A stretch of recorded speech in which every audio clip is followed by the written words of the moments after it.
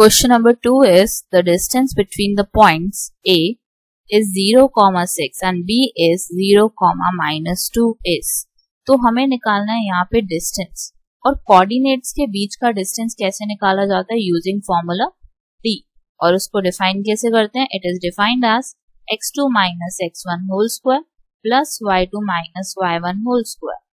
अब यहाँ पे हमारे पास x1 है 0, y1 है 6, x2 है 0, y2 है -2. सारी वैल्यूज को हम पुट कर देंगे into this equation. So it is x2 - x1.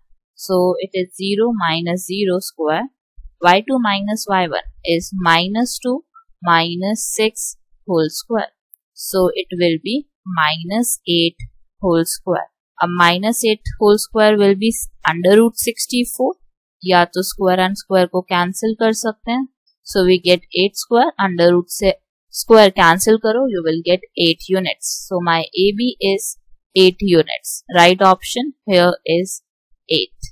Thank you for watching this. Please like, share and subscribe.